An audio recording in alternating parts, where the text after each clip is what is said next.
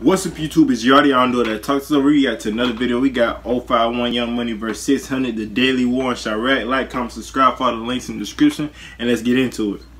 Most fans of Chicago drill know about the deadly war between O Block and Tukaville, but that's just one of the many beefs going on in the city that has earned it the nickname of Chiraq.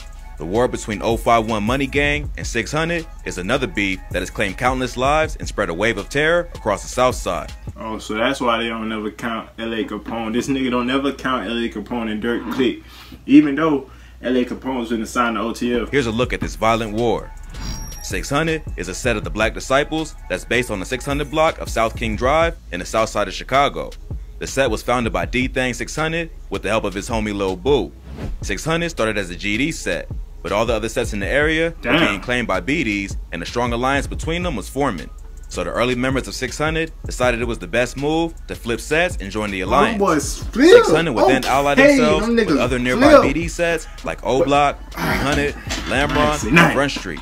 Plus, the set would become known in the early days of drill for having a lot of talented rappers, including L.A. Capone, Rondo No. 9, Buka, E-Day, Mimo 600, Tay 600, and 600 Breezy. 051 Money Gang is a set of the Mickey Cobras, but is considered a renegade set known to play by their own rules. The gang also contains members of the Black P Stones and even some GDs, and it's based on 51st and Cottage Grove in the south side. 051 Money Gang didn't have as many famous rappers, but they did have plenty of well-known street savages, including 051 Melly, Drilla, Rose, Lil Mark, Kiddo, Aero, Fathead, and T Streets. The beef between the two sets would start after 600 founder D-Thang shot at 051 Melly and other 051 Money Gang members in 2011. D-Thang would be murdered later that same year, leading members of 600 to believe that it may have been the work of 051. This led to D-Thang's brother M-Thang to seek retaliation and kill 051 member T Streets on November 10, 2011. This is the murder that officially set off the war between 051 and 600. Although 600 had music superstars like L.A. Capone and Rondo No. 9, 051 had one of the most respected shooters in the history of Chiraq, 051 Melly, aka the Gravedigger of Chicago. Melly would be the one leading the charge against 600 and would run up the scoreboard for 051 as the drama continued to increase. In February 2012, a 600 member who went by the name Shaq was at a house party on the 5900 block of South Calumet Avenue. While he was outside taking a piss, he was shot and killed by members of 051, with Melly and Kiddo allegedly doing the hit. Melly almost went as far as admitting to it in the video, speaking with his niece, where he says, "I'm one of those type of guys who be waiting for you in the dark when you gotta go pee at night, and I just get you." I'm one of them type of guys that be in the dark waiting for you when you gotta go pee at night, and I just get you. His niece clearly didn't get the reference, but the streets and fans on the internet heard it loud and clear. 600 was already on the move, planning their next attack. The next hit would come just a few months later when a group of 600 members would catch Fathead, or just Fats, from 051 lacking and take his life to get revenge for Shaq. On June 22nd, 2012, Fats was walking to a corner store with his cousin when a light gray van started driving toward him. His cousin, who barely escaped with her life, said that the driver and the passenger were staring right at them as they drove closer. The van just kept driving, but a few minutes later, a man wearing a hooded sweatshirt would sneak up behind them and kill Fats. But why this ad is running? Y'all should go subscribe to the channel, like, comment, and subscribe. Take your cravings Share the on a video, cloud-like escape with Taco Bell's flatbread tacos. Pillowy flatbread is topped with seasoned beefy potato or savory loaded chicken. Your retreat to deliciousness awaits, starting at just $1. But subscribe, my boy. The witness says that she recognized the killer as the driver of the van. She ran for her life, and when she looked back, she saw the shooter standing over him, firing off another round. A member of 600 named C-Day would end up taking credit for the hit, and 051 would begin planning their revenge. Fats was only 15 years old at the time of his death and was a beloved member of 051, so they wouldn't waste much time getting payback.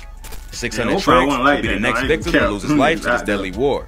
He was murdered while sitting in a parked car on November 1st, 2012, and the hit was credited to 051 Kiddo. So the beef was really heating up, with bodies dropping left and right and no end in sight.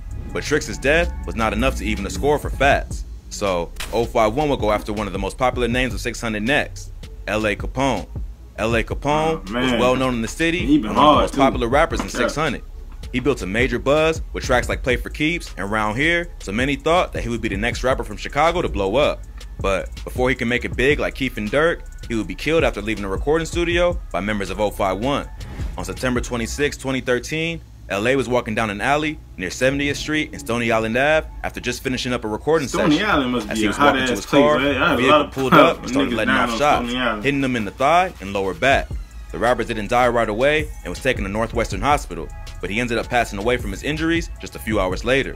The death of L.A. Capone was not only a major blow to 600, it hurt everyone in Chicago, especially the BDs. L.A.'s death was more payback for the murder of Fats, and it's been rumored that he was in the car with C-Day that night. It's also been rumored that before he was killed, Tricks had been kicked out of 600 for snitching on Dro Philly. So his death wasn't enough to satisfy that. It's been rumored that he was in the car with C-Day that night. It's also been rumored that before he was killed, Tricks had been kicked out of 600 for snitching on Dro Philly. So his death wasn't enough to satisfy their taste for revenge.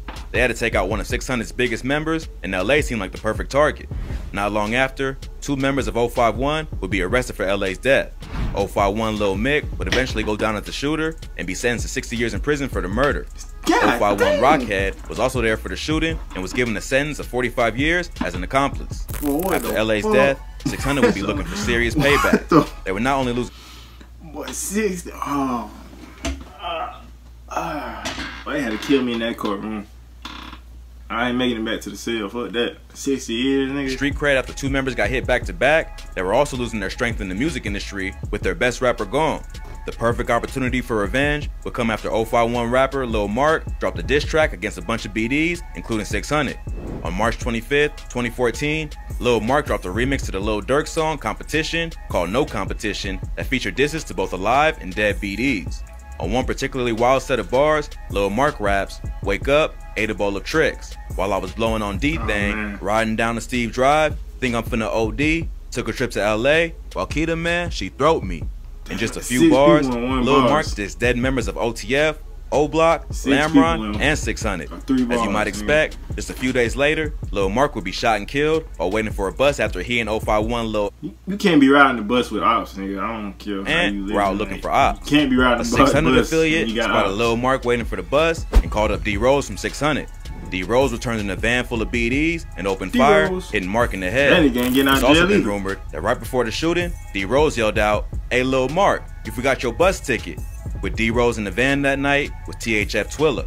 051 was also beefing with another BD set called THF or Trigger Happy Family, and the hit was a collaboration between the two sets. Other people rumored to be along for the ride were King Von and T-Roy from O-Block and 5 Star from Folly Boy. Lil Mark's death would spark a new beef between 051 and OTF after Lil Durk would go to the bus stop where Lil Mark was killed and call it a real famous bus stop. Bus stop, man. Hey, this bus stop right here, though. This a real famous place, you hear me? 051 Melly will respond by killing Durk's cousin Newski and then his manager Chino a year later. Check out our previous videos on 051 Melly, Chiraq's deadliest shooter, and the curse of Lil Durk for more info on this beat. So, 600 had managed to even the score a bit after the death of L.A. Capone, but they wouldn't stop there. Lil Boo, one of the founding members of 600, would keep the streak going and take out 051 Polo just a few months after Lil Mark was killed. On June 30th, 2014, Polo and another victim would be shot at around the 600 block of East 50th Place. A neighbor heard the gunshots and found Polo bleeding on the street. He held his hand until ambulances arrived, but he passed away on the scene. According to witnesses, Polo and the other victim who got shot in the arm had been arguing with someone in the van when bullets started flying. Lil Boo from 600 would take credit for the hit. The final murder in the beef between 600 and 051 would come almost a year later when multiple members of 051, MOB, and Jarrell City would take out Lil Boo, one of the highest ranking members of 600. On April 3rd, 2015, Lil Boo was walking down the 5800 block of South King Drive when a car pulled up next to him. One of the passengers jumped out with a handgun and opened fire, hitting him multiple times. He was taken to Northwestern Memorial Hospital where he later died from his injuries. Someone even took a photo of Lil Boo's dead body laying next to a car tire.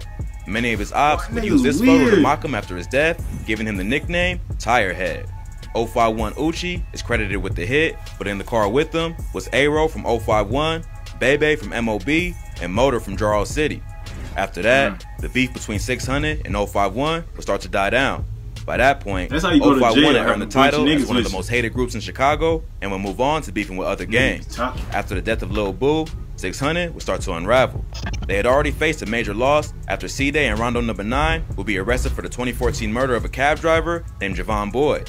They would both be found guilty of the crime in 2016, with C-Day getting 38 years and Rondo getting 39. To make things even worse, C-Day's brother E-Day, along with 600 Breezy, accused Tay 600 of snitching on Rondo. Tay 600 was fighting a gun case at the time, and they say that he cooperated to make it go away. Tay 600 denied the rumors and was later able to prove his innocence after official court paperwork was released. Yeah, like it was a fake statement floating around, and it said in the statement, I, Jamonte D. Carpenter, have seen Rondo and C-Day shoot the person 5 times, you know, and the statement was so fake because if you read the statement, for one, court document's not going to say Rondo and C-Day, it's going to say Courtney and Clint, and then like the dates on the fake statement was all type of f***ed up, the addresses was f***ed up. But the allegations definitely hurt his reputation and caused internal issues within 600. So, after Lil Boo died, it seemed like 600 lost direction and everyone from the gang just went their separate ways. 051 Melly will be murdered at a house party in 2019, but not by a member of 600. Just recently, E-Day 600 was shot and killed in Chicago after attempting to leave the streets alone and start a legal trucking business. The motive behind E-Day's death has not been revealed, but it could have been the result of old beef, possibly with 051 Money Gang. Check out our previous video on E-Day 600 shot and killed in Chicago, RIP, for more info on this case. The feud between 600 and 051 Money Gang was one of the deadliest in Chiraq history, but it ended just as quickly as it began. But that's how these beefs happen sometimes. Well, that shit ain't no disrespect can lead to an all-out war until everyone is either dead or in jail and no one is left on the streets to continue the battle. But both crews will go down in hip-hop history as two of the most respected gangs to ever run the streets of Chicago. If you thought this video was crazy, be sure to check out our channel for more. From Chicago drill lyrics that really happened. Hey, but that's the end of the video. Shout out to 600. Shout out to BDGDs, all y'all. Shout out to all y'all niggas. Like, comment, subscribe, follow the links in the description. I'm Yardee. I'm out. All praise to the Most High.